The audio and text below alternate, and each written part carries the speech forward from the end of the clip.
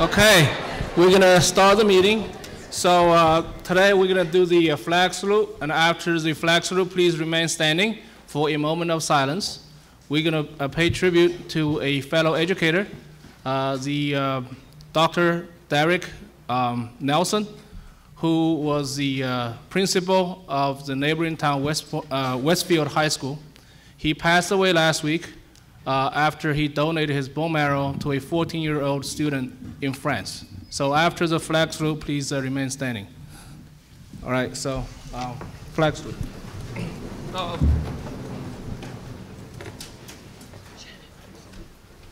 pledge allegiance to the flag of the United States of America and to the republic for which it stands, one nation, under God, indivisible, with liberty and justice for all.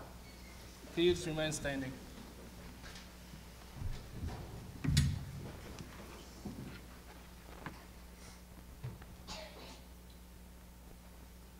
Please be seated.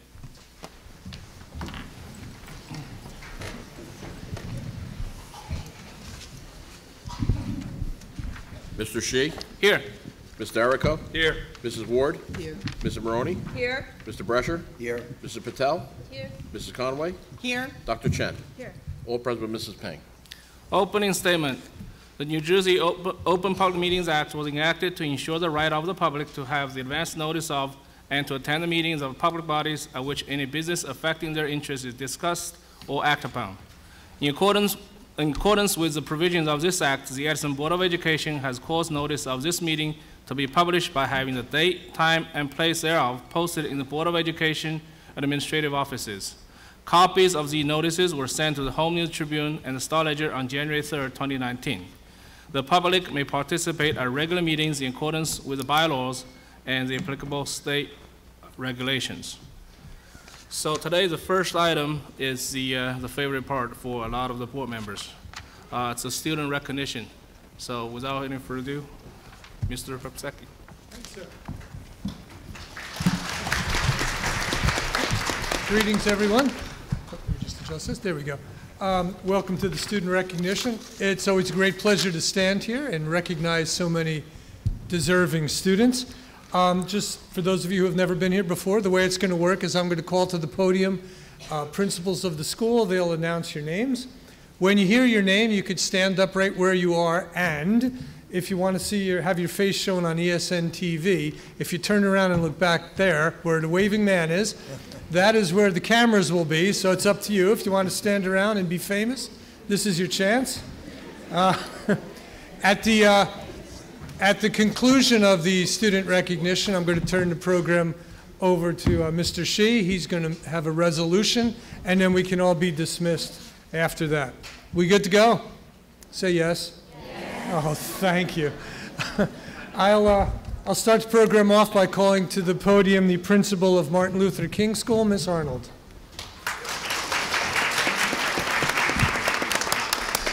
Good evening.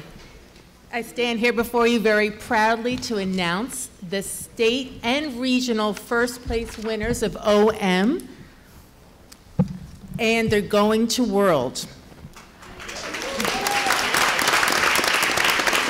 So first, for the structured toss, Charlotte Dressel, Caleb Fu, Nitya Puli, Kavish Singh, Avika Shukla, Riti Sarji, Pranav Srivasan. For opposites attract,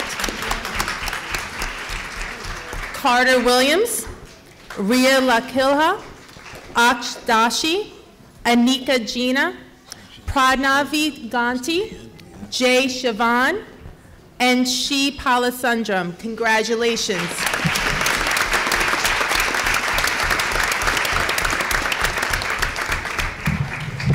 Thank you, Ms. Arnold. And now a slight little change of the program. We're going to call up, representing TJ and Woodrow Wilson, the vice principal, Ms. Mendorada.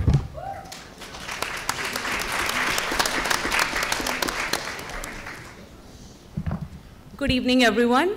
I would like to thank Mr. Saxton and Edison Board of Education for providing us the opportunity to provide, student recognition at this ceremony beyond the classroom. Under the direction of, so I'll present the awards for Thomas Jefferson Middle School first. Under the direction of Ms. Zuccaro, I would like to recognize the following students of Thomas Jefferson Middle School. For CJMEA Region 2 Choir. Students, please stand when you hear your name. Remy Roy, Holly Rizzo, Robin Nemeth, Haley Martin. Congratulations to you and all the other students and advisors recognized today. You can give a big hand to teacher students right here.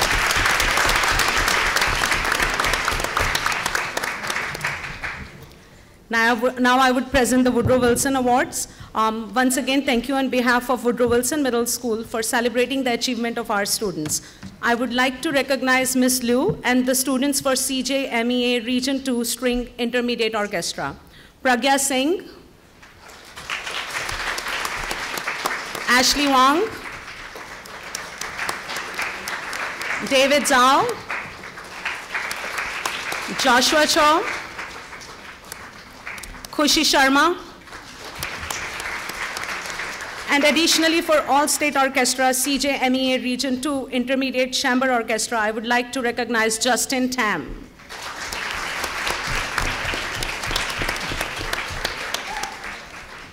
Under the direction of Ms. Ast, the following students are recognized for CJMEA Region 2 Intermediate Choir. Nitya Angadala, Shravani Ashtekar, Srinitya Bhattipurulo, Anika Chakraborty, Namrata Chimbari, Dhanya Desai, Saranya Dudagi, Anika Ganesh, Sia Krishnan, Arushi Malik, Nikhil Mola, Arohi Pahurkar, Dhruvi Patel, Prahlad Rana, Mansi Tari Gopula, Abhishri Teki.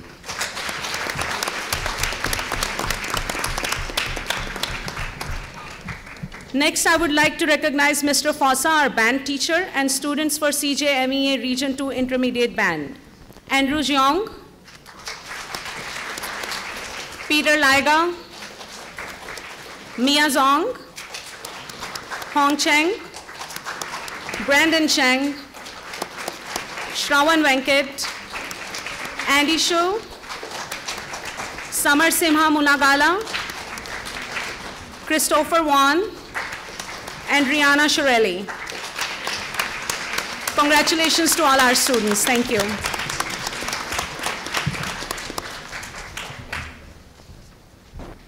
And now the principal from Herbert Hoover Middle School, Mr. McGrath.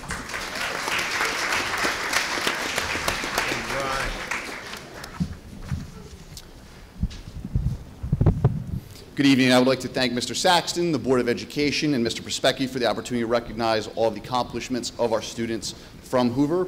First, I'll begin by recognizing those students who participated in the CJMEA Region 2 Intermediate Band under the guidance of their teacher, Mr. Cunningham. Boys and girls, when you hear your name, please stand, face the camera, and remain standing until the end. Vinya Menyon and Theodore Higgins Griffin.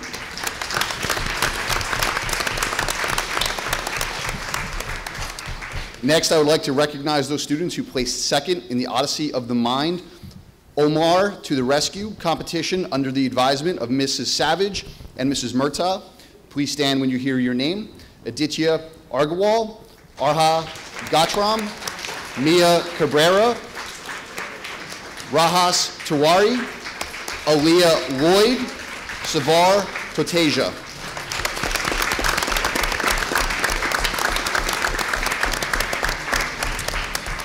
Third and finally, I will be recognizing those students who received first place gold at the FCCLA's Spring Leadership Conference under the advisement of Hillary Marks and Mary Capitan in the category of Toys That Teach, bringing home first place gold, which was a clean sweep for every competition. We'll start with Mia Cabrera. Adedoyin Ayeni, Lillian Mikhail Ujrat. Next, we'll move on to Reinventing Spaces. And if Pooja Katara, Ishan Shetty, Ronil Shah, Abhi Tamboli, Reina Patel, please stand and face the camera. Next, taking home first place gold in Bread Basics is Sophie Hardy.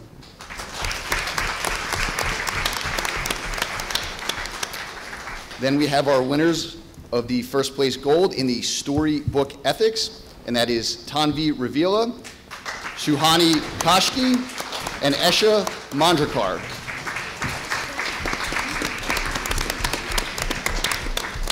And finally, we have the winner of the Hospitality 101, and that's Sanika Mandrakar. Please stand. I would now like to introduce my colleague, Mrs. Valentine from John Adams.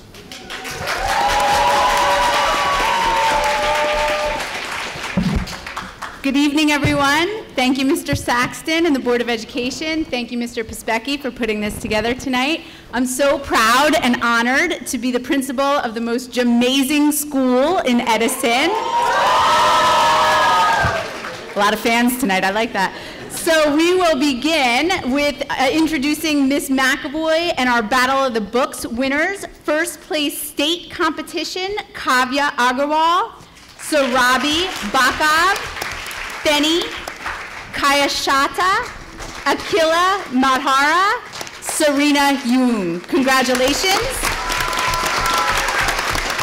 Also with Battle of the Books with Miss McAvoy, first place state competition, grade 8, Amy Crook, Naomi Crook, Ashmi Ghosh, Marika Jambudi, Arija Kundu, and Varija Mehta.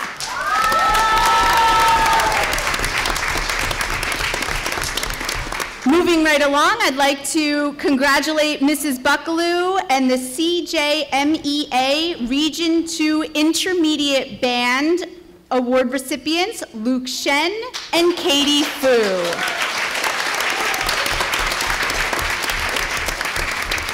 Also under the guidance of Mrs. Buckaloo, NJMEA Young Composers Competition Middle School finalist, Aditya Ashok.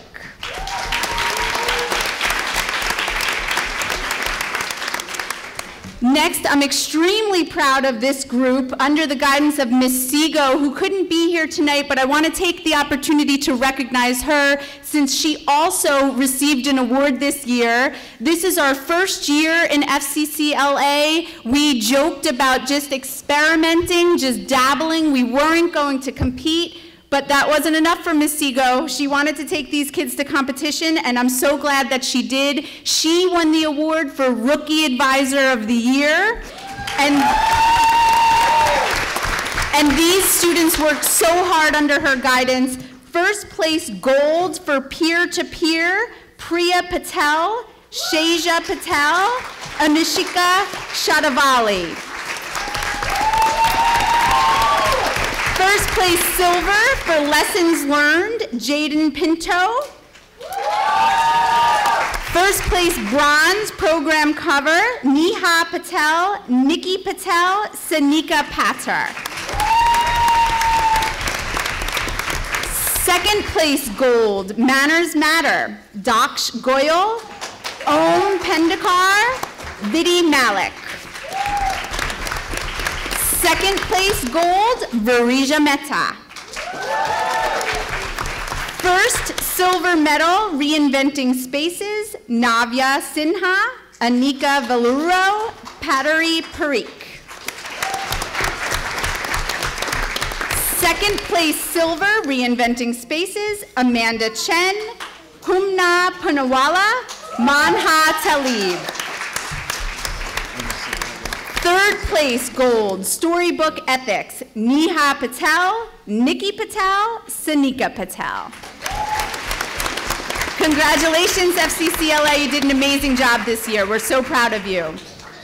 And finally, representing John Adams Middle School, Mrs. Orzakowski and the Math Competition Club. We're also extremely proud of this accomplishment. It is also our first year having a math competition club, and we're just so honored to have been part of this and to also have received such accomplishments and accolades. Third place, Middlesex County Academy Math Competition Individual Round, Pranav Sitaraman. Second place, Middlesex County Academy Math Competition Live Team Round Overall, Anag Sheep, Vendant Badoni, Bhavesh Man, Pranav Sitararam, Raghav Sharma. And first place, Middlesex County Academy Math Competition Team Round, Matil Mishra, Ishan Brahma, Krishiv Das, Siddhant Vishisht, and Girish Subramani. Congratulations to all of you. We're so proud.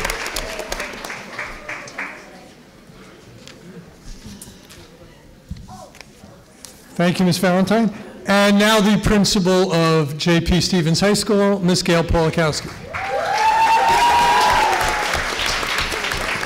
Thank you, and congratulations to all the students, directors, and advisors being recognized this evening, and it is my privilege to announce the J.P. Stevens students. We'll start with our athletes. Congratulations to Coach Canova and the bowlers.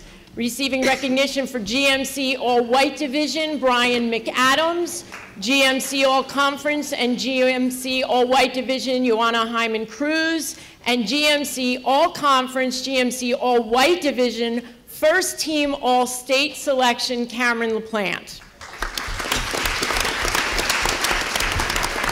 Congratulations to Coach Figuero and the J.P. Stevens Girls Varsity Swim Team. They are the GMC All-Red Division champions.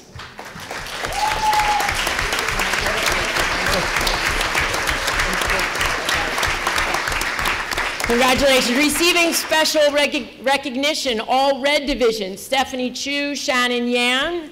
All Conference, All Red Division, Cecilia Bailey, Ruth Bailey, Michelle Kong.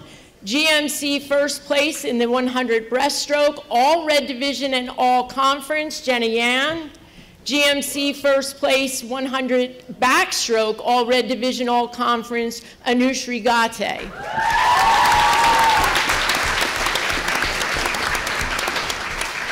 For the boys team, All Red Division, Nathan Zong. GMC First Place 200, GMC First Place 200 Freestyle Relay, All Conference, All Red Division, Karen Huang. GMC First Place 200 Freestyle Relay, All Red Division, All Conference, Brendan Tang, Arish Chong, Nikita Kardashev.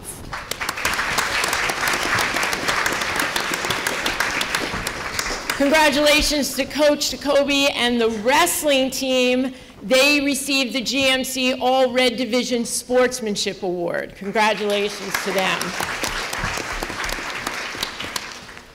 Congratulations to Coach Revito, Reed, Ozer, and Earl, and the girls' winter track team. They also received the Red Division Sportsmanship Award. Congratulations. Congratulations to Ms. Paolello and the art teachers for the following awards. The Youth Arts Month Middlesex County Award winners, Kana Adachi, Anna Moskaleva, and Kenneth Pan.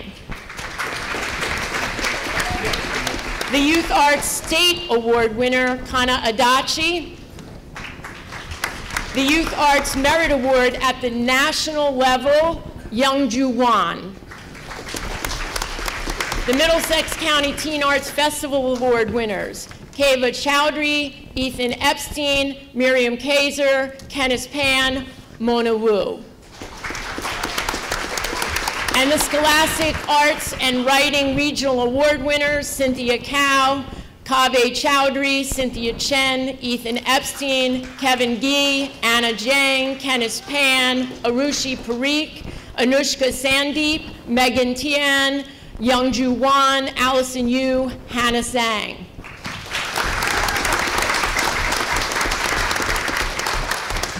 The Scholastic Arts and Writing National Award winners, Ethan Epstein, Anushka Sandeep, Youngju Wang. Finalist in the state for Project Me with 3 poster and a video contest, Ansh Gupta. And the State Teen Arts Festival Touring Exhibition Award, Kenneth Pan. Congratulations. Congratulations to choir director Mr. Lee and the following students selected to NJAJE Region 2 Jazz Choir, Vindanchi Sharma.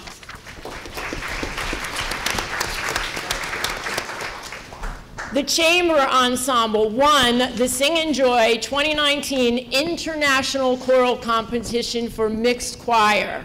The A Cappella Ensemble won the choral competition for Youth Choir, and the A Cappella Ensemble came in 2nd place in the Roxbury Choral Invitational. Congratulations to them. NJMEA Young Composers Competition finalist, Varun Carey. And the Roxbury Choral Invitational Outstanding Achievement Award, Karina Melgar. Congratulations to Dr. Verdi and the orchestra. Students earning NJMEA All-State Orchestra, Andrew Chung.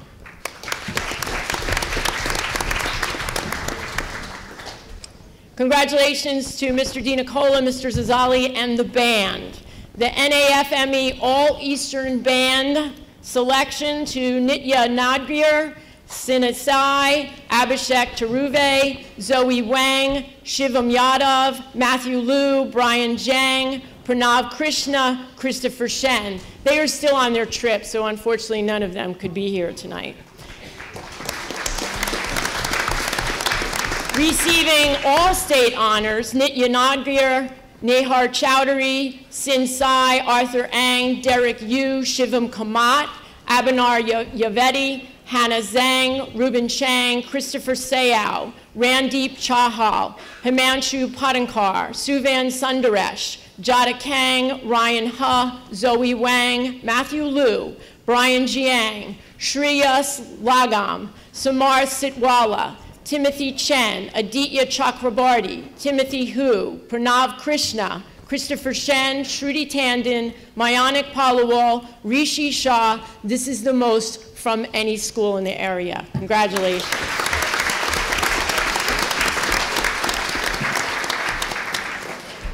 Receiving the President's Volunteer Service Award, Sagar Patil.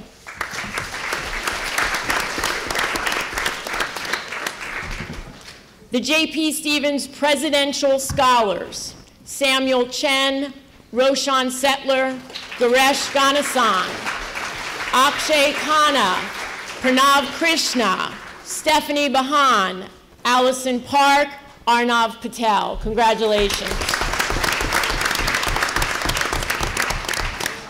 And our National Merit finalists, Kylan Bao, Stephanie Bahan, Sanjana Banashali, Aditya Bhattacharya, Dylan Chang, Samuel Chen, Nika Dublish, Emil Jani, Nethra Jayaprakesh, Anna Jiang, Brian Jiang, Lakia Kolu, Calvin Lee, Matthew Liu, Karan Menon, Sharvani Pamareddy, Kenneth Pan, Allison Park, Arnav Patel, Priyan Selvakumar, Adrian Wang, Joshua Wang, Alex Shi. Congratulations.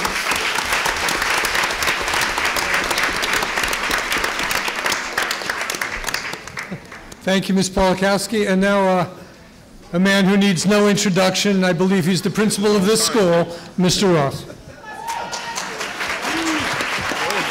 Before I say hello out there in television land, my PTSO would be mad if I didn't make a plug. We just had a great flea market this weekend. They do our honor roll breakfast and our Project Grad, and graduation signs are available on the website. I want to see all those young TJ and Hoover kids pre-order now, because I can't wait till you guys become Eagles and have those awards.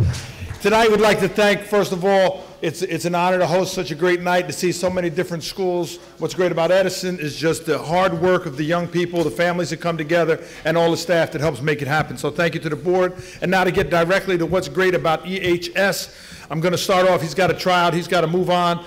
For the first team, all GMC, with Coach Vincent Mondano from ice hockey. And this is our group ice hockey team. It brings together not just Edison High, but Metuchen and JP Stevens. So there's a little bit of red, a little bit of blue, and a little bit of green, all in the same uniform. First team, all GMC, Mr. Christian Oswald.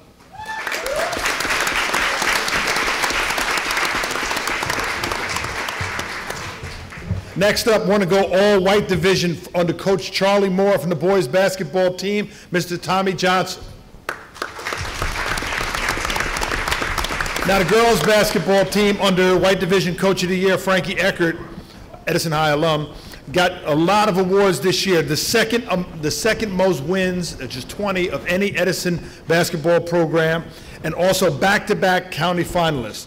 We want to give it up for first team all-white division Danielle Marmol, and first team all-division all-conference, and our all-time leading scorer, you can check the banner in the gym, with 1,515 points, Samira Sargent.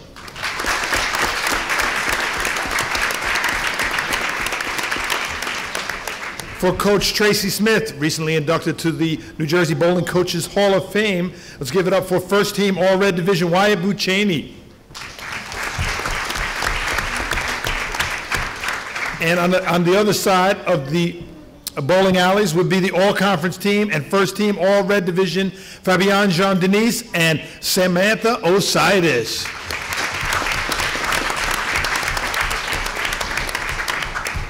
Our track team over the winter put in a lot of work, starting to break down a lot of school records for Coach Joe Pederisi, for the GMC champion in the 1,600-meter, Cynthia Beresny. Also, all-white division, Cynthia Beresny, Casey Coletto, Gayatri Narayan, Lucas Corre, Amaresh Chittagiddy, Humber Gillespie, and Jason Mraz. Watch for Jason to pole vault over 13 feet this spring. And under Doreen Stocker, our librarian, third place state competition, Battle of the Books, we have Ganeshwar Chundi, Deep Katara, Jeff Zhao, Shajiv Prasad, Papaganesh Kolasetti, Praneet Parachuri.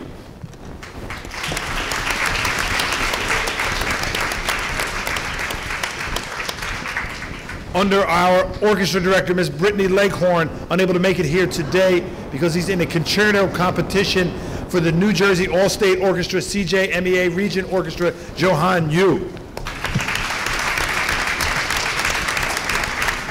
And out of our STEM Academy, want to give it up for Governor's School Award. They're going to be doing some research at Rutgers School of Engineering and Technology, Ms. Shruti Garg and Arvind Kruthaventi.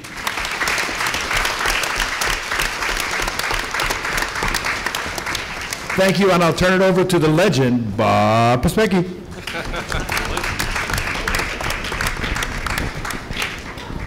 Thank you, Mr. Ross. I'm not a legend, but you guys are, so how about a round of applause for all the award winners tonight?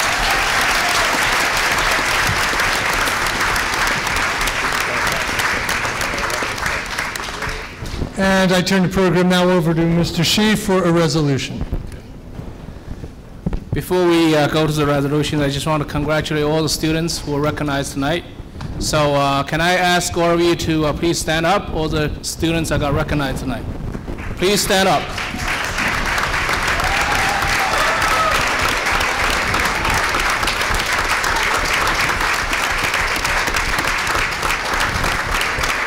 Please turn around and find your parents and find your advisors. Please thank them.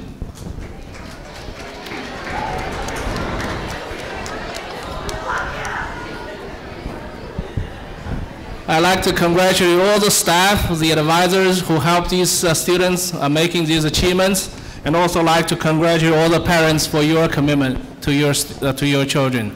So we have a resolution, so Dan, can you please read the resolution? Be resolved that upon the recommendation of the Superintendent of Schools, the Edison Board of Education hereby recognizes the outstanding efforts and accomplishments of the aforementioned students, And be it further resolved that the individual resolutions honoring each of the students be presented to the students. Okay, can I have a motion on that? Mr. Erico, second. Mrs. Conway.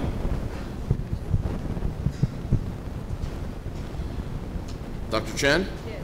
Mrs. Conway? Yes. Mr. Patel? Yes. Mr. Brescher? Yes. Mrs. Maroney? Yes. Mrs. Ward? Yes. Ms. Derrico? Yes. Mr. Shi?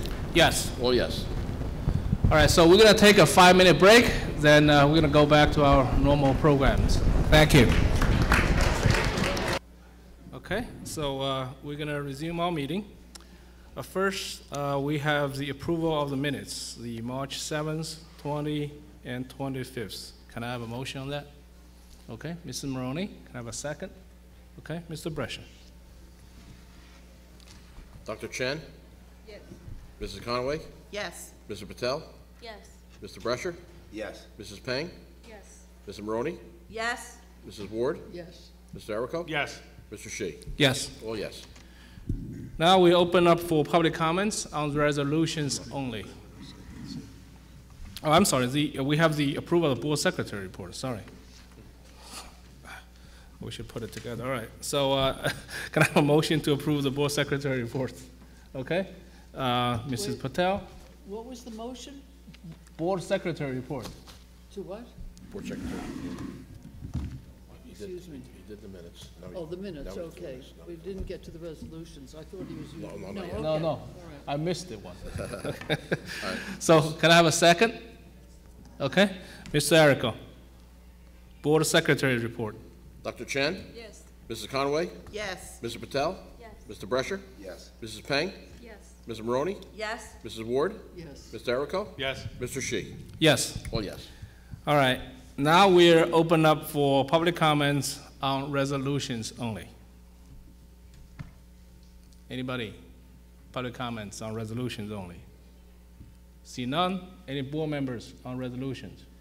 Okay, yes, I do. Yes. Yes, go ahead. Okay? Yeah. I would like to speak about the shared services Rich, agreement. yeah, microphone, there you go. I'm sorry, I would like to speak about the shared services agreement. The SLEO 3 officers who are defined as retired police officers will be employed by the township under the direction of the chief of police. The number now stands at 20. Their assignments will be administered by the procedures set forth in the third-party agreement between the township and an entity named Off-Duty Management Systems according to their procedures.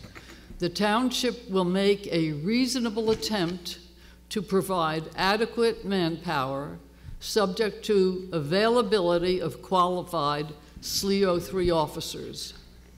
Our 19 public schools will be covered by a plan which calls for 84 hours per day. That's an average of 4 hours per school, and to include the aftercare program. Now, the average 4 hours per day included in the after-school program, which is a township program, not Board of Education. So not only will we be paying for police coverage for a township program, but the 4 hours per day school coverage will be reduced significantly. Any school days over 180 is subject to further agreement. There is no accounting for any after-school activities, which are legion. Specific hours are not mentioned. The township has full discretion to manage the SLEO 3 program. We will be provided with the identity of the officers, and the superintendent will consult with the chief of police if he wants the removal or transfer of any officer. The Board of Education will cover all expenses upon monthly billing for the township's hiring, supervising, and equipping SLEO 3s to include background checks, medical clearance, psychological testing, certification of the officers with the Police Training Commission, and the administration of pay for the 20 officers. The Board of Education will cover all expenses upon monthly billing for training, firearms training and qualification, use of force training, and all other applicable or required training and general compliance. The Board of Education will pay for departmental training for each officer, which must be completed prior to the officer entering the schools, and pay for each SLEO 3 to attend a state-mandated school resource officer course after being hired. The Board of Education shall reimburse the township for officers' uniforms, duty belts, holsters, magazines, pouches, handcuffs, handcuff cases, ballistic vests, ammunition, and weapons maintenance. The township will use existing available weapons. However, it's hardly likely they will give up their reserves when they can tap the cash cow over on Pearson Avenue. The Board of Education will purchase and maintain 20 portable radios and assumes responsibility to arrange for and pay for all startup programming, connection with the Edison Township radio system, and monthly costs. All of the above costs the board will pay for, including any and all stated and reasonably anticipated costs associated with police school security, changes in purchasing laws or rules, fair market valuations, quoted prices, state contract pricing, and increases in officers' compensation. The board will reimburse the township for the purchase of 4 2019 Ford Fusions. That's 4 fully equipped police cars. Now let's talk costs. The Board of Education will maintain a $200,000 escrow account fully funded for the school year, paying 0 interest. Since the Board of Education is billed by the township monthly with terms net 30 days, it's hardly likely that any of the $200,000 will be needed by the township. If we don't pay within 90 days, the township reserves the right to suspend services. So much for school security. All township monthly billing will include a 10% management fee for the township. The Extra Duty Solutions vendor fee, that's the third party, handling compensation at $32 per hour, will charge an additional 7.75% on payrolls. However, the 7.75 charge is based on the $32 per hour plus the 10% township management fee, giving them an effective rate of 8.53%. As noted above, the Board of Education will also pay for police coverage of the township's after-school program at the same rate. Officers will clock in and out at the police station, so we are paying for time to and from work and the hourly rate plus 10% plus 8.53% for them to be transported in the 4 police cars paid for by the Board of Education.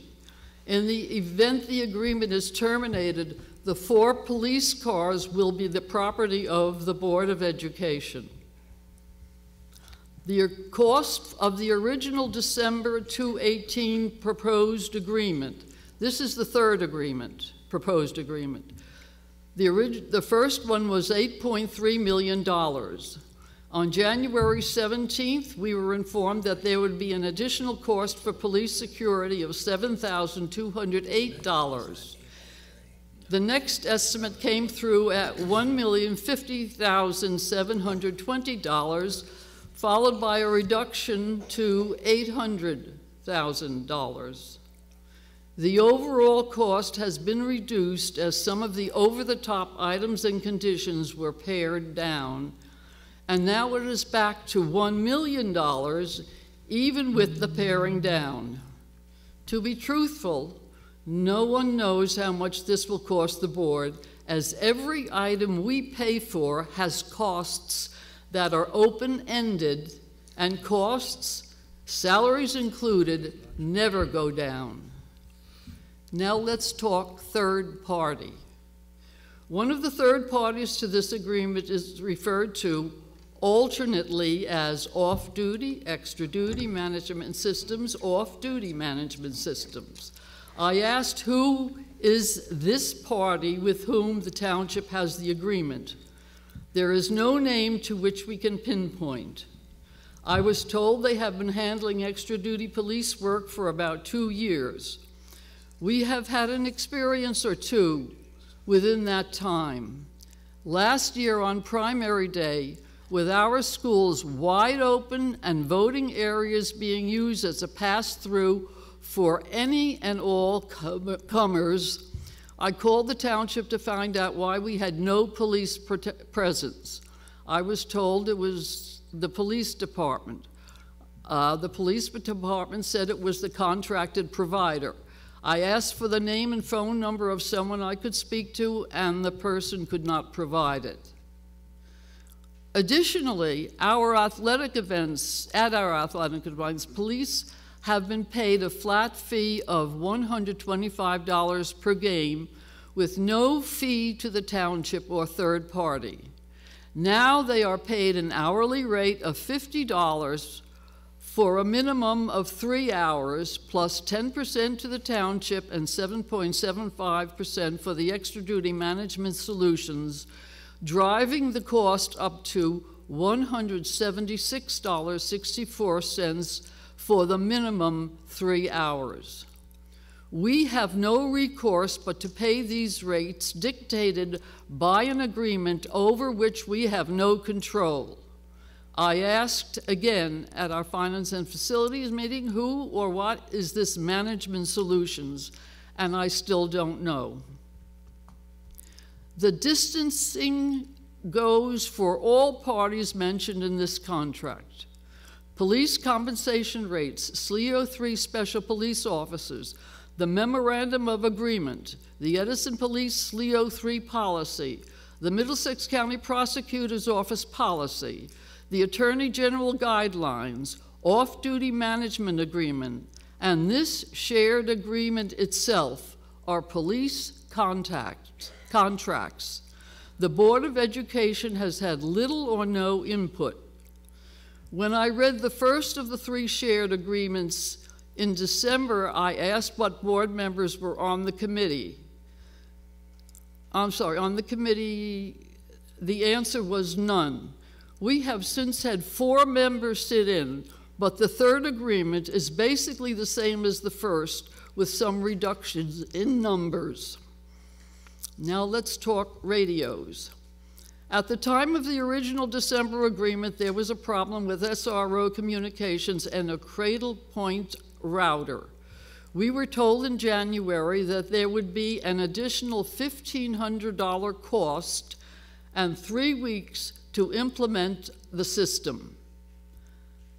3 months later, discussing number 3 proposed agreement, the radio problem still exists, but we should still go ahead and pay for radios and sign the agreement without adequate communications. Not a good idea. In fact, this whole debacle is a fool's errand. So much time has been wasted, but let's not waste our education dollars.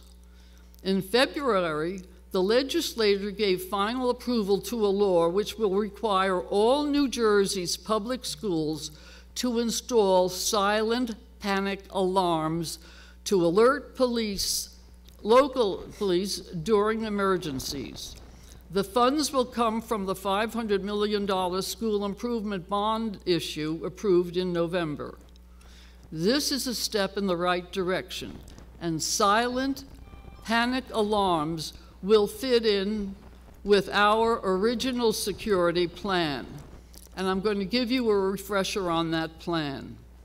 The original plan was the Edison Police Department and the Edison Board of Education joined forces and wisely put together and executed a plan for school safety that involved numbering every door and room having exterior visibility.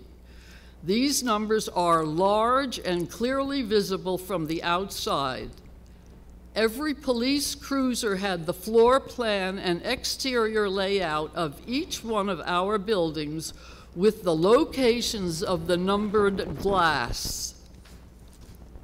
The police toured all the buildings to be familiar with the locations, hallways, and entrances and exits from the inside and outside to facilitate response. We were assured that police would respond within 3 minutes, followed by fire, emergency vehicles, and state police and helicopters.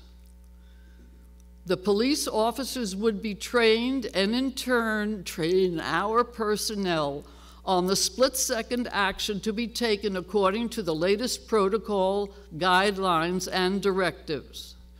To the best of my knowledge, the Board of Education and the police still have that plan in place, as we have never discarded it.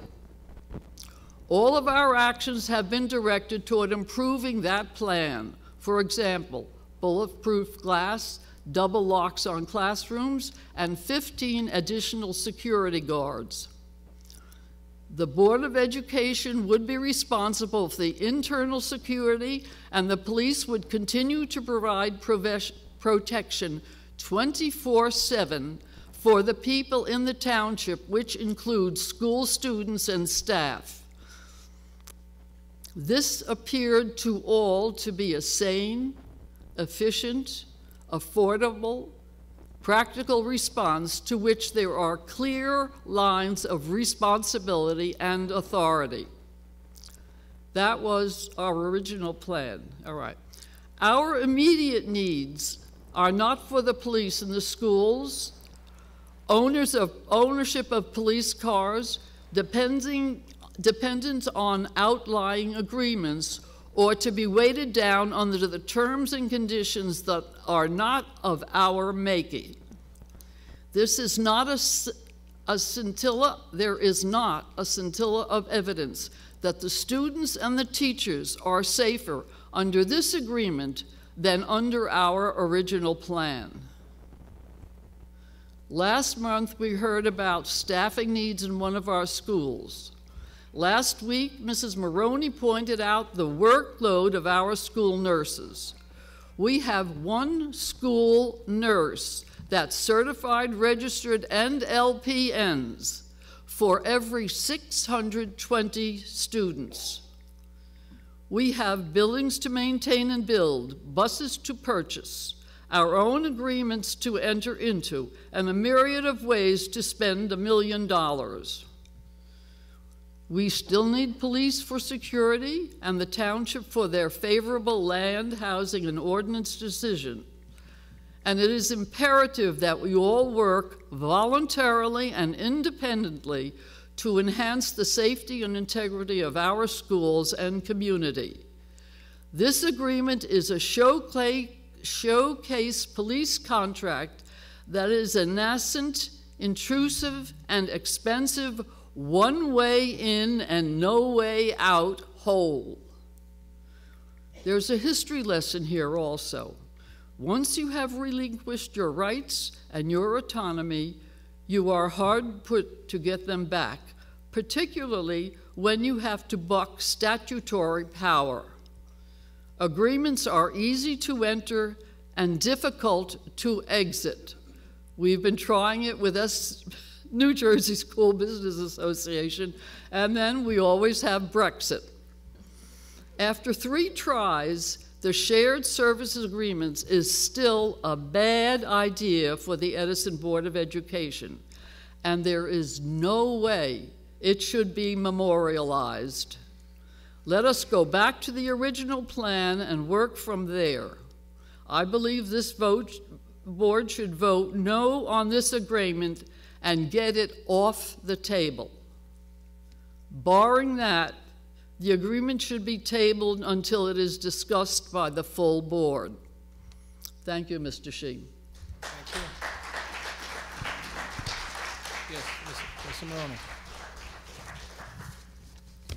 First of all, I would like to commend Mrs. Ward for that very thorough report. And in all her years on the Board of Education, you can always trust Teresa to dig in and take the time to do her homework. So thank you, Teresa, for that really excellent report. The second thing I wanted to speak about was the insurance situation. And tonight we will be voting on rehiring the broker of record. A year ago, I expressed my concerns about hiring that broker because I did not feel that that particular company had the strength to handle a district the size of Edison. I am going to stand by that statement because this year has been a disaster, as we know it with insurance. And I have heard board members say, well, you know, the broker's trying, and you know, they're really working hard at this, but have you seen a change? Because I sure haven't. And I haven't stopped hearing about it. And now, all right, so there's an RFP out to get another insurance company. Do the teachers out there and the paras out there and the custodians out there and the administrators out there, do all of you want to change insurance yet again this year and then probably again next year? I think this is a problem with the broker, and I really feel that we should vote no on that. Thank you. Yes. Thank you, Mr. Shi. In reference to the SLEOs and this contract, this is something I've been pushing for over, I don't know, since the Parkland catastrophe and disaster down in Florida. We need armed police officers in our building. I would like to thank Mr. Shi. I would like to thank Mr. Brescher and all the committee and working with the township. This has taken a lot longer than I expected, but this is something we need, and I don't think we could put a price tag on the safety or the lives of our students or staff, so I'll be voting yes for this agreement. Okay. Any other comments? Okay. See none, let's go through it. So first up is the personnel report. Do I have a motion on that? Personnel report, okay. Mr. Errico, second. Okay. Mrs. Patel, personnel report only. Dr. Chen? Yes. Mrs. Conway? Yes on everything except for the supervisor of special services. Mrs. Patel? Yes. Mr. Brescher? Yes. Mrs. Peng? Yes. Mrs. Maroney? Yes. Mrs. Ward? Are we down to this section with the shared? No. Go up there? Just Okay. personnel. Yes. The answer is yes. Mr. Errico? Yes. Mr. Shi? Yes. So carried. So next up, the remaining of the items, administration, including the appointment of a broker record, the revised school calendar, the settlement agreement, shared service agreement, National School Nurse Day, the curriculum. We're going to vote on the revised grouping procedure for the next school year, the textbook approval, field trip approval, professional development, out-of-district placement, and the finance resolutions. So everything else, you know, from administration to curriculum to people services and finance. Can I have a motion on that? Okay, Mrs. Maroney, Mr. Errico. Dr. Chen? Yes. Mrs. Conway? Yes. Mr. Patel? Yes. Mr. Brescher? Yes. Mrs. Peng? Yes. Ms. Maroney? Yes on everything except the broker and the shared services agreement.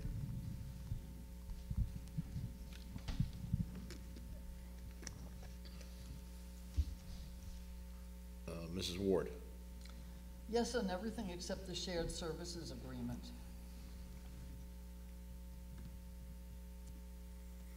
Mr. Errico? Yes. Mr. Shi? Yes. So carried.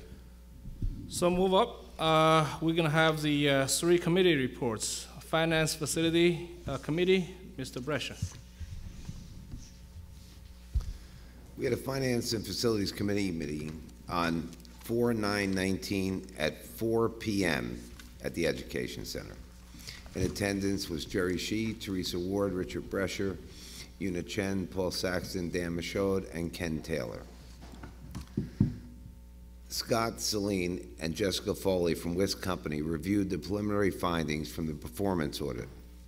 The final report will be presented at a future meeting. Sean Kagan and Kevin Dunshee from Solar Landscape discussed the possibility of installing solar panels in some of our schools. They would be provided at no cost to the district, and then they would sell the generated electric back to Edison at a reduced rate to the district. Bob Burswasser from Carlisle Roofing and Foam Coating discussed a different type of roofing option, a sprayed-on foam instead of a traditional built-up roofing system. Mr. Brazo will meet with the district's roofing architect, Tom Rienzi, at the 4 schools scheduled to have roofing sections replaced this summer. They will determine whether the foam option is viable and whether the district could save money with the new foam roofing system. Mr. Michaud discussed the need to submit the roofing projects. Submit the roofing projects to the New Jersey Department of Education for approval, regardless of the roofing system we use. The board will be asked to approve the submittal at their 4/15/19 meeting, which is tonight. The Assistant Superintendent, Christopher Conklin, discussed the state's current preschool grant funding. He determined that it would not benefit the district at this time. The district's Safety and Security Director, Patrick Hussain, discussed the SLEO 3 contract between the township and the Board of Education that would provide armed retired police officers in the schools for security, and the committee discussed the terms of the agreement. Mr. Hussain also discussed the school mapping system along with a visitor emergency management system that he recommended to bolster the district's security efforts. The committee will review the proposals and discuss further at a later date. The committee also discussed the 2019-2020 school budget and recommended some additional reductions to the expenditures. The new budget cuts will be reflected in the budget documents presented at the May 6th budget hearing. The meeting adjourned at 9:03 p.m. Thank you. That's probably the longest committee meeting. We had a 5-hour meeting. That's a 5-hour meeting. Yes. No break. So next up, we have the Transportation Committee. Mr. Brescher again.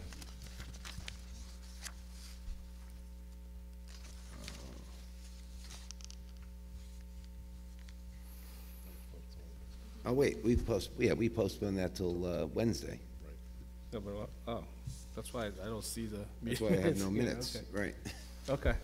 All right, so the Curriculum and Technology Committee, Mrs. Pan. Yeah, the CTC committee met on Tuesday, April 2nd, 2019. Dr. Chen, Ms. Conway, Ms. Maroney, and myself, and Ms. Gulick attended the meeting.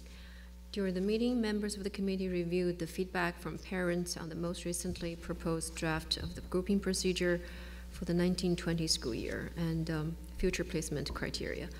Additional meetings were held previously on February 8th, March 12th, and March 19th, at which we gathered information, met with teachers and supervisors, and considered the alternatives. The CTC also reviewed textbooks for English language arts for grade 1 through 5. The proposed text series include teacher support materials and classroom libraries. Also reviewed are the middle school math textbook for grades 6, 7, 8, except for algebra and geometry. The series also include hardcover text and online resources. We also reviewed biology textbook with online resources and AP Physics textbook with online access. We already approved 2 of these books, this biology textbook and AP Physics textbooks. We're going to continue discussion on the English language arts for grades 1 through 5 and the middle school math textbook. CTC can also review the Camp Bernie field trip to consider possible alternatives to the trip, which is becoming increasingly difficult to support. The meeting adjourned about 2 o'clock. Thank you. Thank you. So the announcement of the upcoming meetings, we have a special meeting for budget hearing, which is scheduled on May 6th at 7 o'clock in the Education Center. The next caucus meeting is May 15th in the S Center. The public meeting is May 20th in J.P. Stevens. And also at the last meeting, as I mentioned that given the insurance situation, we might need a special meeting before the budget hearing meeting so we can get the insurance thing to go along. Just keep that in mind, and we don't know, when the meeting is going to be. Just have to see what when the proposal comes in. Okay, so keep that in mind. All right, so we are open for board member comments. Okay, Mrs. Conway. Thank you, Mr. Shi. I was elected to the board and sworn in January, and one of my assigned jobs was to be the chairperson of the Food Service Committee. At that point, I really didn't know much about the Food Service Committee, but I'm not the type of person that doesn't just jump in and make decisions hastily. I did a lot of investigation, I did a lot of surveying students and speaking to principals and conferring and always allowing my committee members an update of what was going on with the food service. We also at times met with alternative companies for the food service program to see if we were getting the best for our money and the best food possible within the regulations of the federal government. And at that time, I felt, and I shared with my committee members and anyone that would listen, that I felt at this point in time we should actually stay with the company that we are working with right now, Chartwells, because with so many other things that the board has to deal with, I think adding another RFP to our plate is just overstepping any necessity. So I'm pleading to the board that we have many other more important items to discuss, especially a $250 million budget that needs to be taken care of, and many different consequences that we are worried about for the board. I don't think food service should be another item on our plate, and I would really consider the board members to think about it, but ultimately it's up to the board to make that final decision. I thank you. Thank you. Yes. Mr. Shi, one question before I go into an event I want to go. What's the latest update on the superintendent search and the company we hired? So I think it was a Thursday, Dan, correct me if I'm right? Wednesday evening, we finalized the agreement. We sent it to them, and we have been communicating with them. The company will come into the personnel committee on this Wednesday. Oh, this Wednesday, so the okay. day after tomorrow, okay. They will be coming here and talk to us about the super search. Good, perfect. Thank you. All right, thank you, Mr. Shi. I attended a wonderful event right here in this gym and in the cafeteria this past Saturday evening. It was the 2019 Edison School Hall of Fame dinner and event. And it's something that's been long overdue, that I've been pushing since I've been elected to the board to get done, and didn't have the cooperation, but thanks to Mr. Saxton, Mr. Ross, and especially a big thank you to Mr. Dave Sandell, who took it upon himself to get this committee up and running again, and going through all the applicants with his committee and electing 13 Hall of Fame athletic members. Some of the stories were amazing. It was a 4-hour event, brought us back to way back. But I just wanted to mention a big thank you to all those people. And I just wanted to shout out to the people that made the Hall of Fame.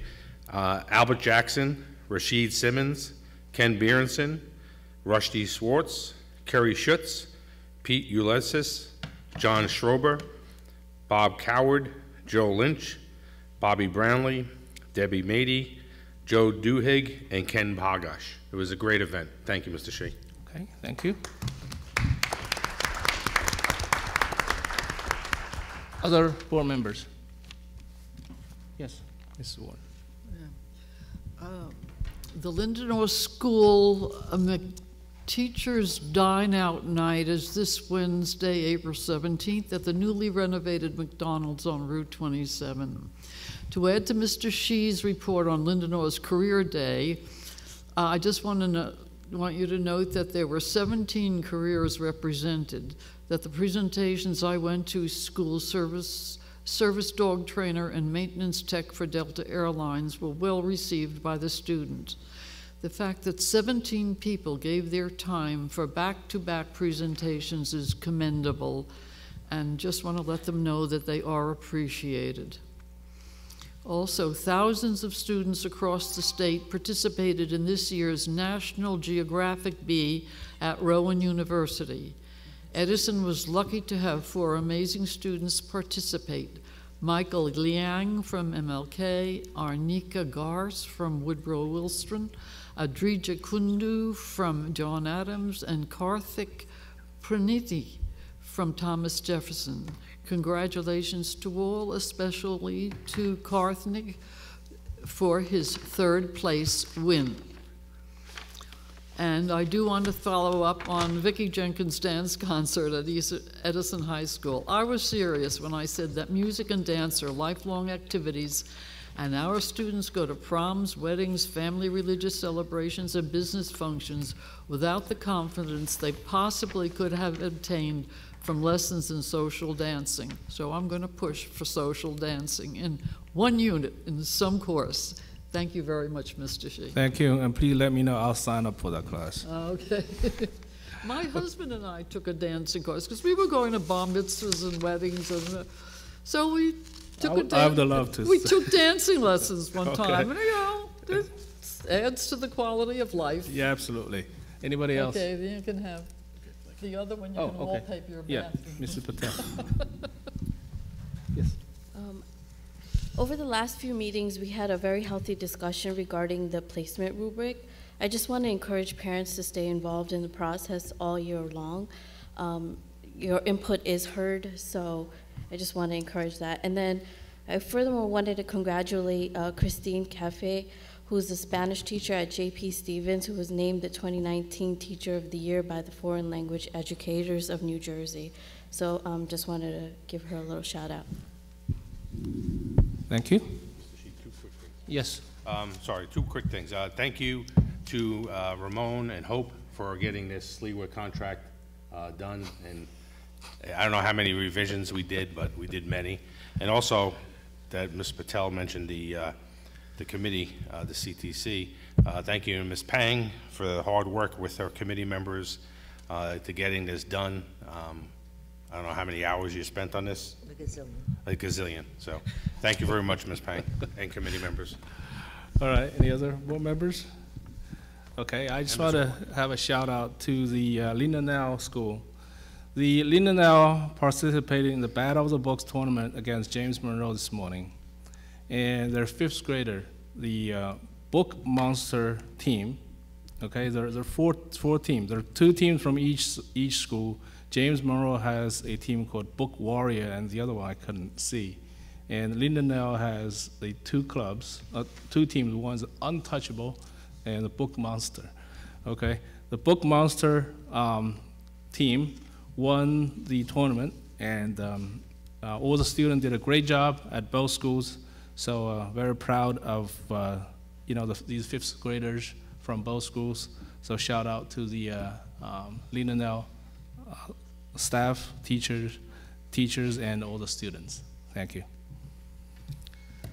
All right, now we open up for public comments. Anybody, public comments? Okay.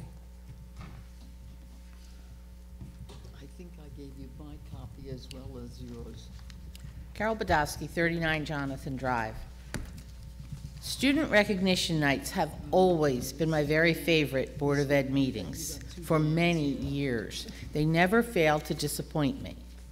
So I'd like to say congratulations, although they're not here now, maybe they'll hear this on television, to all of our amazing students. I clapped for every one of them. My hands are sore, but I'll be brief. Their accomplishments are overwhelming. I'd like to give a thank you to the students, also their parents and their teachers, for making our whole district look so good. But I would also like to mention some others who have made our district look highly effective and provide nothing less than excellence for many years, too. We have a dozen retiring educators this month alone. I'd like to wish them all well and give them a huge thank you for their service to our students, our schools, and our community. Thank you. Thank you.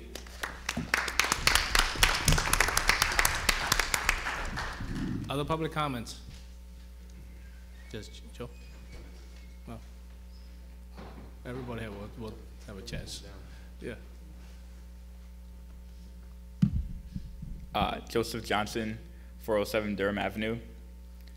I love my town of Edison.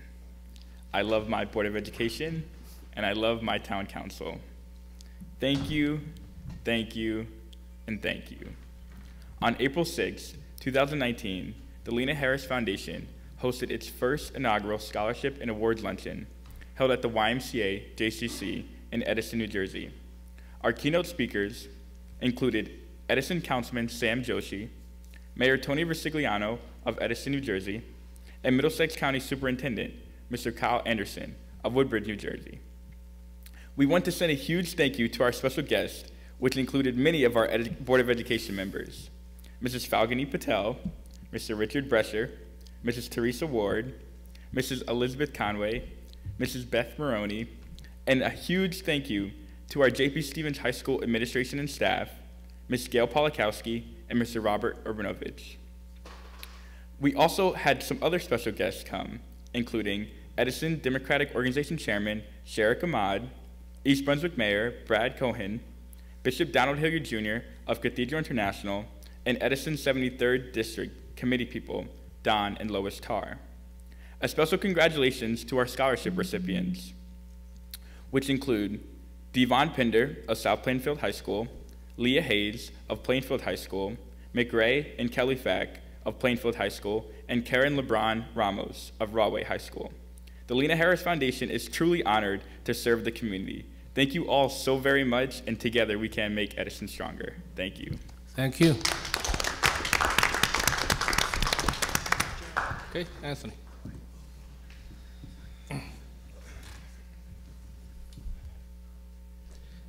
Anthony Deamron, 15 Rodak Circle. You know, when I come to these board meetings, sometimes I'll disagree, and I'll let I'll make the case against why I disagree. When I agree, I give credit where credit is due. And for example, I believe that the zoning board is completely out of control. And I believe it's long overdue that they're held accountable and somebody's held responsible. But unfortunately, I don't think it necessarily ends there. And what I mean by that is when you get comments and statements from people from our DPW director, who is basically the mayor's right-hand man, who basically puts the blame right at you, Mr. Shea, and this board for not keeping up with the growth of this town. It's delusional in my opinion, it really is, with all due respect, that he believes this. But it's important though to realize that we must go about this a different way going forward, because you can't just have lawsuits going out right and left. It costs the taxpayer a lot of money for doing that. So my suggestion would be, is any time going forward that any one of these branches of governments, because there's a complete disconnect in terms of the board, the mayor's office, this council, so on and so forth. So anytime one of these entities starts to go rogue, call them out behind that microphone.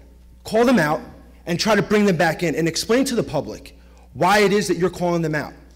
And believe me, it will work. What you will do in essence is you will allow the public, you'll educate the public on why these, whomever you're calling out, maybe if it's a zoning board regarding building in town, or if it's the mayor's office for not being involved more in the overcrowding, You'll explain to the public, and the public will help make your case. Believe me, you will have support, Mr. Shi. You will have support behind that. Thank you.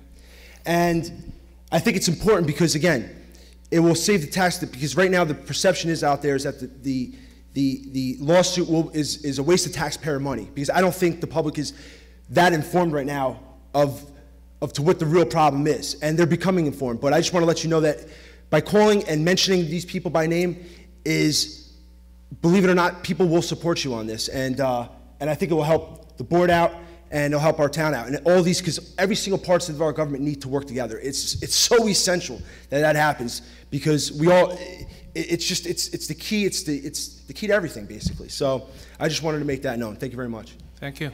Can I? Yes. Can I respond? Yeah. I thank you for coming up, and there was some research, I guess, that I've been doing, because this is kind of taken off a little bit here. But everybody has heard our demographer, and you'll hear the zoning board talk about the demographers that come in and talk about how many children come for each one of the homes. What they normally talk about is it's about a 20% number. So if you have 100 homes, they project that you're going to have 20 students. And at our board meeting, we made a point of asking whether that was true for Edison. And I went and I did a little analysis. I mean, everybody here knows on the corner of Grove and New Dover, we just built 4 homes. You can classify them as McMansions. Those homes generate $86,000 to Edison in taxes, but each home has a child. So we built 4 homes and we have 4 children. That's 100%. That's not 20% like the demographers told us. That's 100%. So the cost to educate the children in those homes costs us $60,000. The Board of Education receives $47,000 from all 4 homes. When you take that and you go into these multi-unit developments, and you could look at like a Rivendell or a Blueberry, they're large developments that we have. Those have over 500 and something units in them. We have 330 children coming from each one of those. I mean, you're talking about a 50 to 60%, not 20. So the numbers that they project to us are wrong.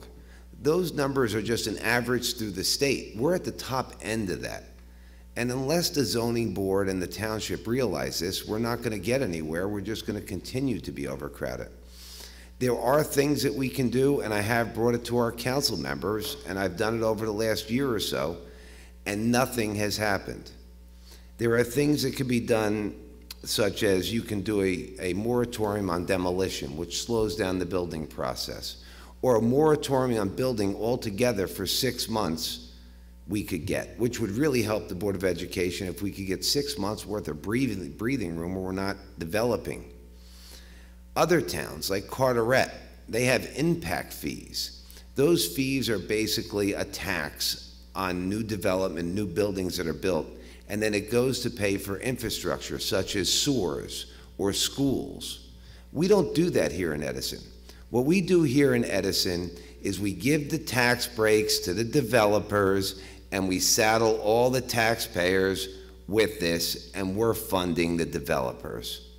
So, you know what, Anthony, I appreciate what you said, and I'd like everybody here to go to their council and ask them to stop giving these tax breaks to the developers, let them pay their fair share, and let's get our schools done. Okay, thank you. So I just want to respond to some of this as well. So just give an example. Let's say you have a home, let's say simple calculation, $20,000 property tax. It's a pretty big home, right? And school district takes about 56% of the property tax. Let's make it simple, 60%, make it easy, right? So $20,000, the school district get $12,000 tax. You know how much it costs to educate one kid in Edison School District? About $14,000, okay? So yeah, we get more tax, but if the kid comes in, you know, if you have 2 kids, about 12,000, okay, that's the calculation, he deletes some other stuff, so it's 12,000, okay? But if you have 2 kids, we're on the losing end, right? And we talked about the, one of the example is the apartments at the end of Jackson near Herbert Hoover. When our demography consultant went over to the township, they talked about that apartment. And I think that at meeting, we were told most of the people will be 55 and older, okay? And now when I look at the report, they're building playgrounds. Obviously, they have kids much younger than that, okay? 220 units. And, you know, yeah, those, the particulars that we're suing the zoning board is that Harding Avenue, 3-bedroom apartments, 8 of them. The projection is 2 kids. I want to see that that is true. So, you know, do we really want to file lawsuits? No, we don't. But we're left with no choices, right? Me and Brescher, Mr. Brescher, we went to some of the township meetings, and we were told, you're not really welcome here, okay? We don't want you guys to come here in the public, start criticizing, you know, all the departments. Let's have conversations. So we did have committees, we did have, you know, discussions, but nothing has been, you know, accomplished. And meanwhile, we'll continue to see these approvals moving forward. So it's really sad that we have to go to this legal route, but the problem is we don't have a lot of choices. You know, the other example is that the zoning board meetings, we had probably 100 residents went to the zoning board meeting to talk about the Harding Avenue project. You know, they were there from 7 to 11 o'clock. Basically, they were begging them not to approve it. But you know what? At the end of the day, still 5 votes. It went through. You know, yeah, I can go there and make the plea.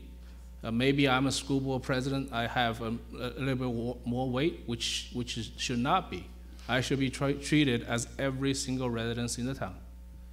You know, I'm just going to be like one of those beggars who's going to stand there and continue to beg. The result is going to be the same. So that's why we had no choice but to go this option, which is, you know, unfortunately.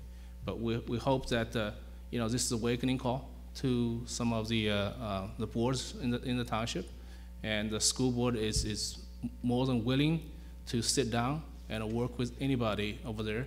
Let's, you know, solve the problem. You know, the problem is subdivide, right? If you do a one-on-one, it might be not that bad, but the subdivision and the countless of, you know, getting open land to the developer and build these, you know, mega houses. Which is, we can't, the school district just cannot absorb all these students. That's why, you know, the last resort was a lawsuit. Thank you for the understanding. Any other comments? Yes. Yes. Good evening. Joan Rosen, 19 Place, Edison. I was one of those hundreds of residents who stood there and listened for hours and hours to the zoning board. Listened to them, but they did not listen to us, and I want to say thank you. I've been a teacher since 1986. I raised 2 children who went to the Edison schools, and knowing the quality of the Edison schools, for them to think that they're going to build 8 3-bedroom units and not attract families with children to the Edison schools is just ridiculous. And at least someone is listening to us now, and I thank you. I hope that you have much more success than we did, because we tried. We tried many times. We listened to their testimony, and we tried to refute it, and to no avail. They actually were disrespectful to us at times. They did things that they told us we couldn't do. And so thank you again. Thank you. Any other public comments? Yes.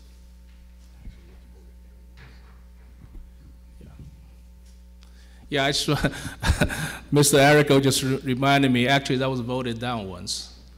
And the person, it was a 5-2-2 vote, 5-3, and they kicked him out, okay? He's the one who voted him down. He's the 5th vote. We know exactly who voted what. Okay, yes. Sorry. Good evening, Judy McQuillan, 2 Ethel Road. If you recall, in February I came to the podium and I spoke about accountability. Since then, there have been no changes, and the board is well aware of all of the issues that we are having with our medical benefits. So I want to ask you, Jerry, we talked about penalties, that $330,000 that Cigna said they were going to pay if they did not have higher standards of performance. Do we have a list of criteria on what the board thinks good performance is? Because as you all know, we have not been getting the services that we're being charged for. Do we have a list? Yes. Yes. Is there a way that we can look at some of these items on the list? Because even if we change insurance companies, we're still going to have criteria, performance criteria, and we need to know exactly what are we looking at, because we really need to hold the medical industry accountable. I agree with you. That being said, I'd like to tell you a very quick little story. Bear with me. On Friday, I was homesick. So I had bronchitis and I have sinusitis. My doctor, of course, is not in on Friday, so I went down the road, less than half a mile away, to my medical emergency center that I have been using for 22 years. They have all my medical records. I walk in and the receptionist says, "Sorry, Judy, we're out of network." I said, "Okay, so what does that mean?" "Don't worry, it's not going to cost you more than $150. Well, this is not acceptable, so I left. I went home, half a mile away. I called Cigna. I explained to Cigna that I've already met and exceeded my maximum out-of-pocket deductibles for out-of-network. And on our card, it says 0% for urgent care. So I asked them to explain that to me. And it's 0% coinsurance for out-of-network. I said, great, I've already exceeded my maximum out-of-network, so can I, in fact, go down the road a half a mile away? They have all my records. Well, it's not exactly 0%, they tell me. This is customer service. I said, well, what does that mean? Well, if Cigna says we're going to pay $100, and your doctor at the urgent care says it's $150, you are responsible for the additional $50. This is not acceptable to me. I've already exceeded my maximum out-of-pocket deductible for out-of-network. So my choices were go home, go through the list of all of the urgent cares in my neighborhood, get something else, go to the hospital for $50, take my chances that this out-of-network wouldn't really cost me a lot of money. So what I did is I went to the nearest urgent care, 16 miles away from my house. This took me over 4.5 hours to get a lousy prescription and a doctor's visit for bronchitis and sinusitis. I only tell this story because think about all the people who are fighting for, because they're getting their services denied for speech, OT, PT. You know what we're fighting for. So I would like to bring back the point that I originally brought up, accountability. Now at Wednesday's meeting, you said that Alamo was going to go out to the 4 big players and they're going to get quotes from these players. Yes. After the quotes are in, Cigna will have a chance to it's a courtesy. Renegotiate to give us another quote. Yes. And that's fine, but what I'm here to ask you tonight is, when you look at all the quotes that come in, please don't go with the cheapest quote. Go with the company that is going to provide the 2,200 people that are employed in this district with good medical benefits. We are paying $40 million for medical benefits, and our services are being totally denied over and over. So when you look at all of the quotes that come in, please look at the one that will restore productivity to this district.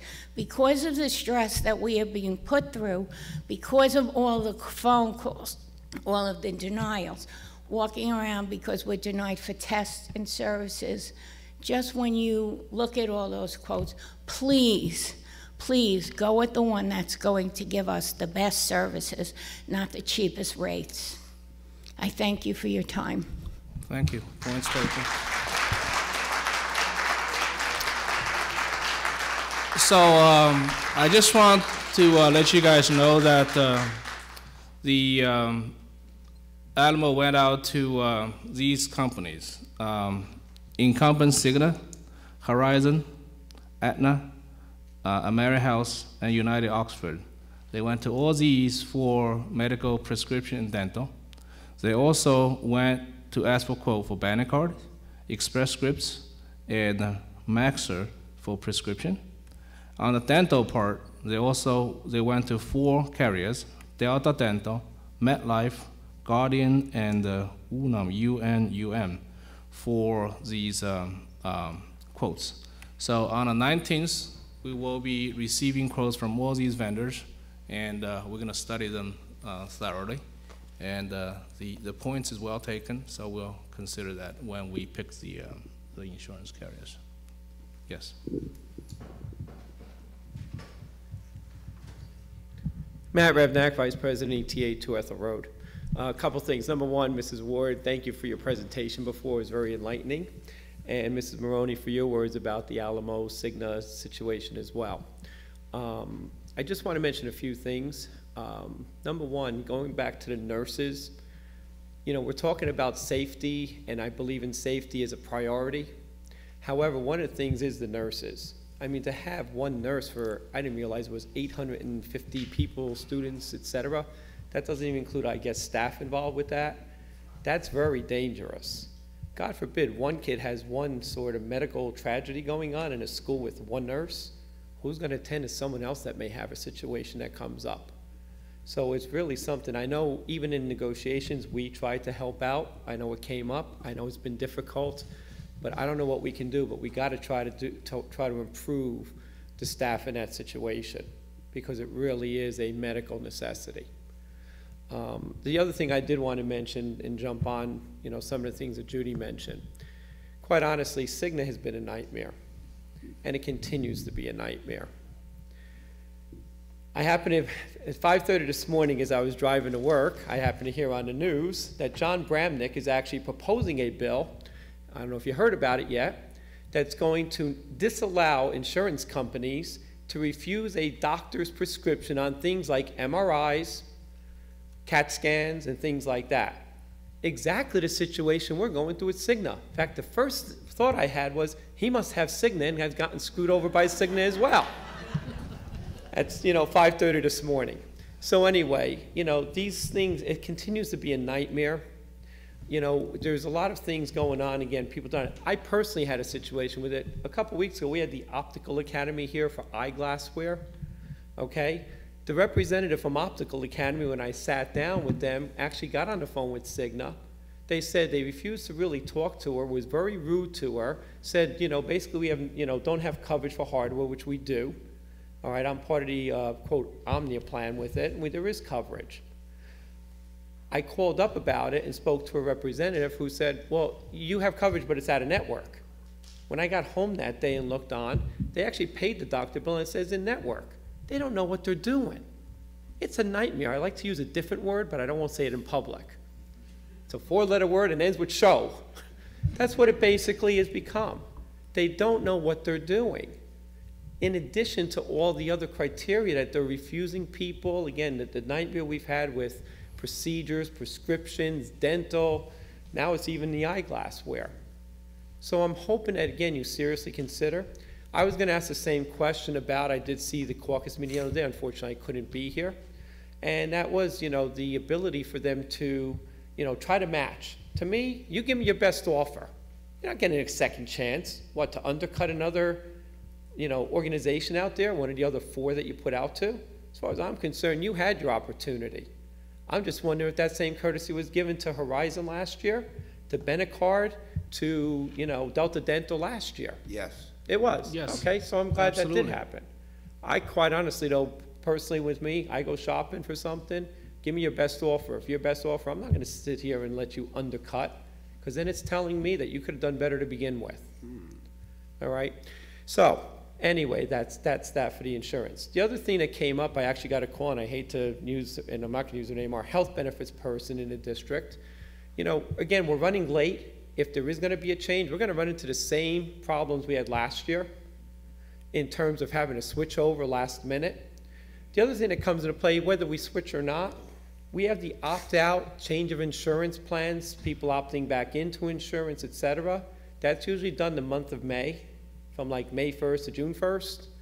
If we're not gonna know about this and have rates and everything else by May 6th or whenever your special meeting's gonna be, that's also cutting into time. So I'm hoping that you'll consider that and either extend that later. That's why I'm saying we might have a special meeting before May. Right, but if it's due by June 1st, it still doesn't give people much time to make that decision, to sit down, figure what they want to do.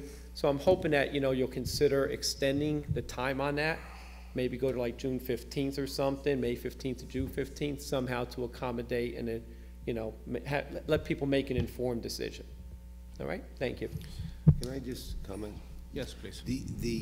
Believe me, if we could go out and shop this in November and then give Cindy from February to June to do the enrollment into everything, believe me, we would.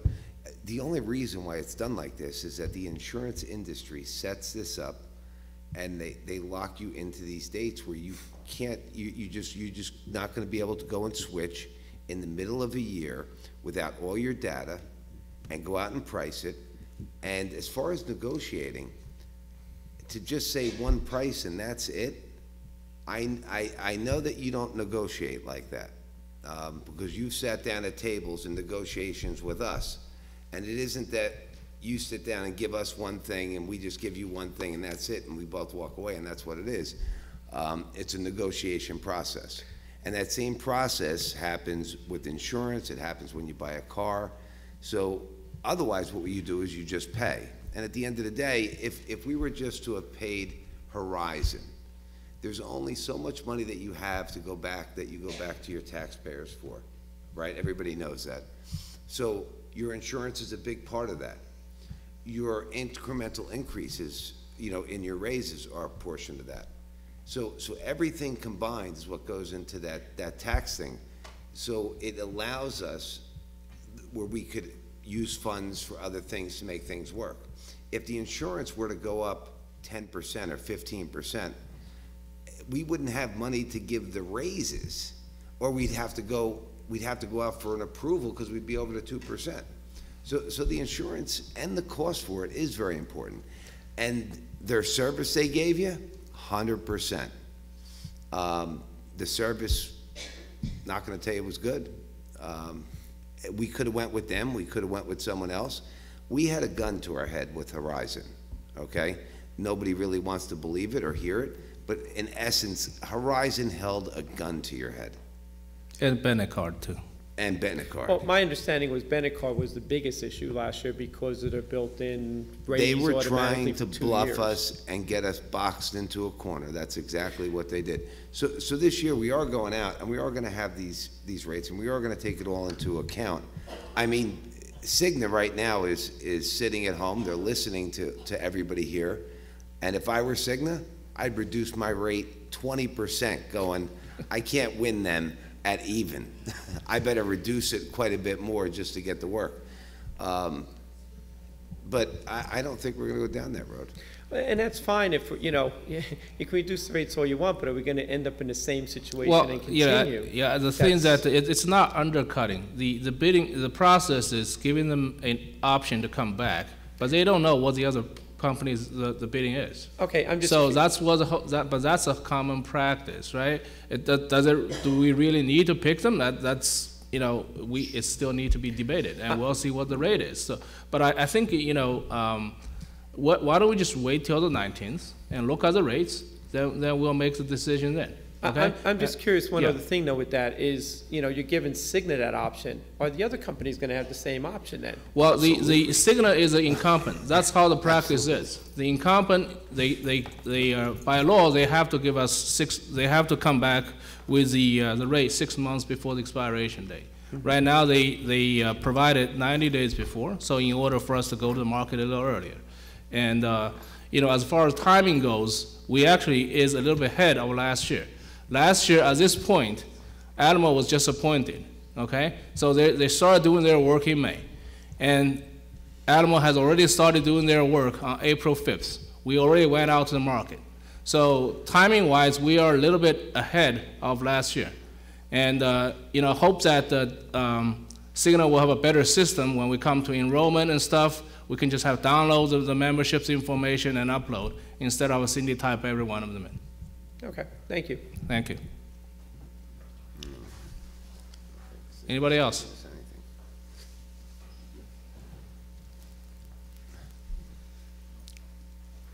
Hello, Cynthia Doherty, the Health Benefits Coordinator.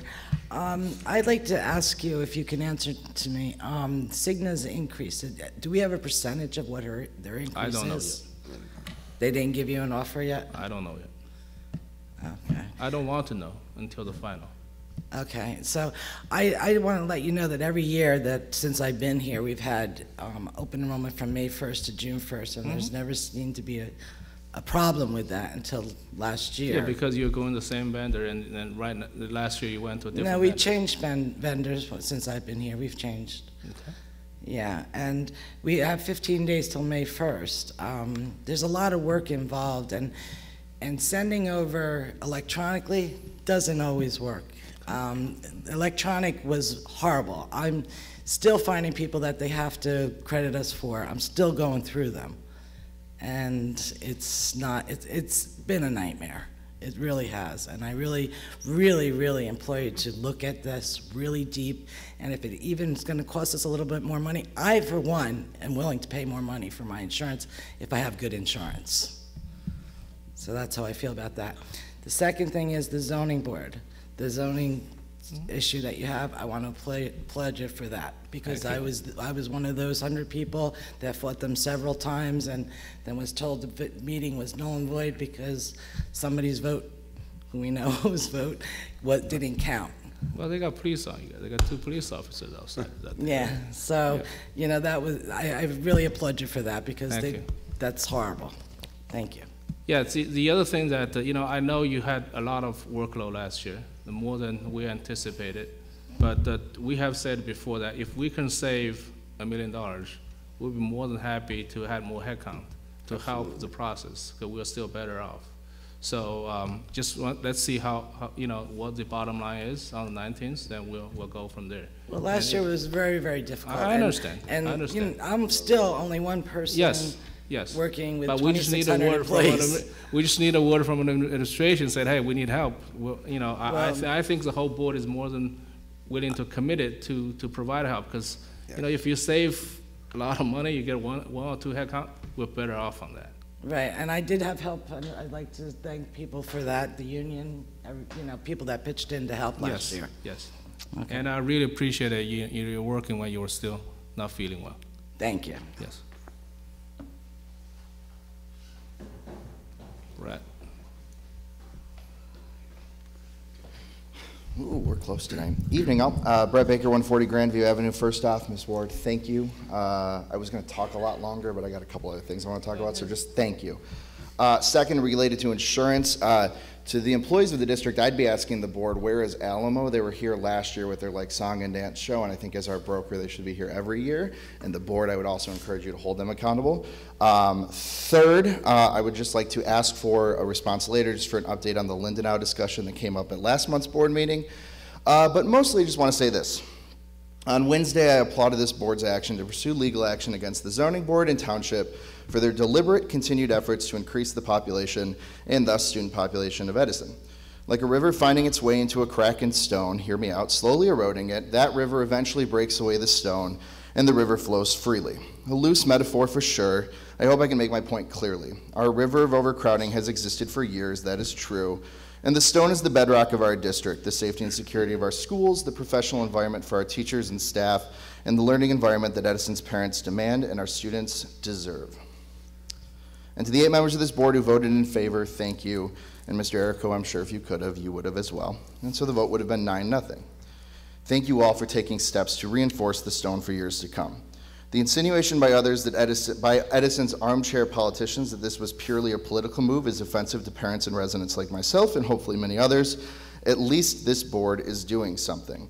The false narrative that $4 million received last year and this year would somehow make a significant difference in our overcrowding shows truly how much Edison's public officials, many of whom aren't elected, think of the intelligence of this town and its residents. And the continued audacity to act like this is only a Board of Education problem, calling for resignations of board members as well as new board members, continues the narrative that exists in the town that many, not all, of its municipal officials care about profits instead of students. Our students are watching, their parents are watching, this district's staff are watching, our residents are watching. We're all watching and waiting.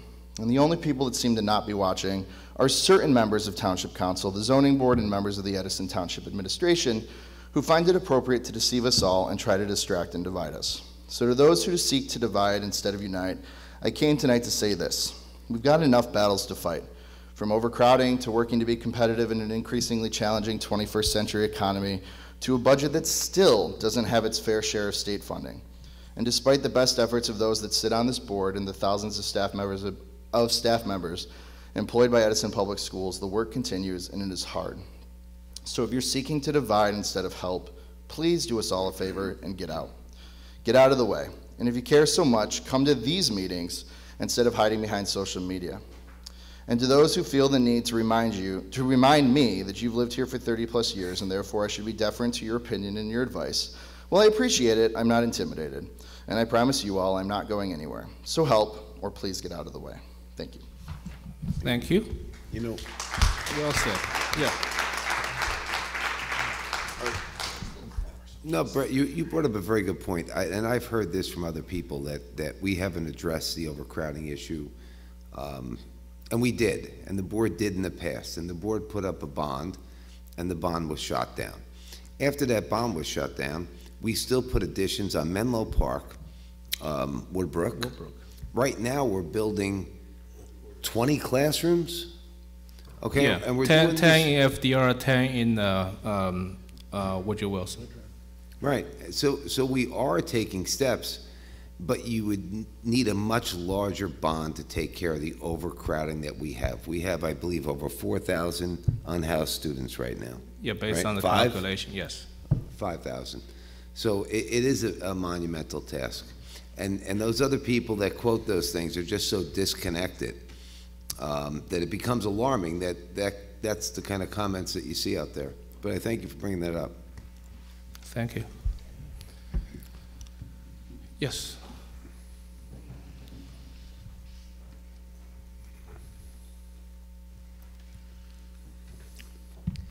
Jeff Bowden, 2 Ethel Road, ETA President. Mrs. Ward, you did a great job. You're always well prepared. You still have it. On a side note, Thank you. you're welcome. I would be remiss, I was not going to comment tonight, but I have to comment. Cigna, the town, you're suing the town. That's a good thing. No choice. Look, everybody on this board works very, very hard. I know how hard you work. I know the problems you face. However, Cigna was an experiment and it just didn't work. Okay? So you need to turn in different directions. But please, like those 800 employees that work for the town who are still enjoying the same insurance, let's not make the Edison 2,300 employees the sacrificial lambs to the fact that we're in this situation because of the over-construction, overbuilding, and the just basic disregard for our schools over the last decade. Please consider those people when you make this decision. Thank you. Thank you.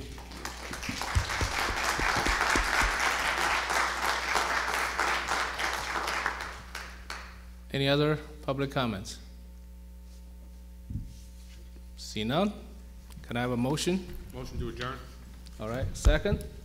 Mr. Pressure? All in favor? Aye. Meeting is adjourned. Thank you.